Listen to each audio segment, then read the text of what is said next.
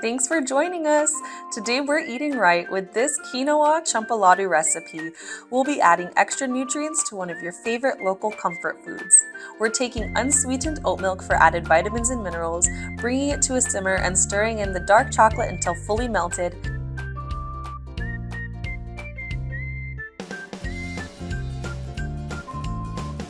Then adding in our baked sweet potato. This champuladu recipe will incorporate quinoa instead of rice for added protein and use more natural, more nutritious sweeteners with the addition of the sweet potato.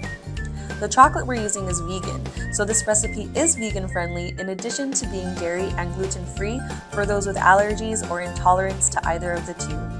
Next, we'll pour our concoction over our cooked quinoa prepared in low-fat, unsweetened coconut milk to help get that creamier texture back. You can stir in more of this mixture to get your desired consistency. This dessert is balanced with protein, a whole grain, and a vegetable to help your lifestyle stay balanced while satisfying that sweet tooth. So you can share this recipe and enjoy this comfort food with your Nana guilt-free.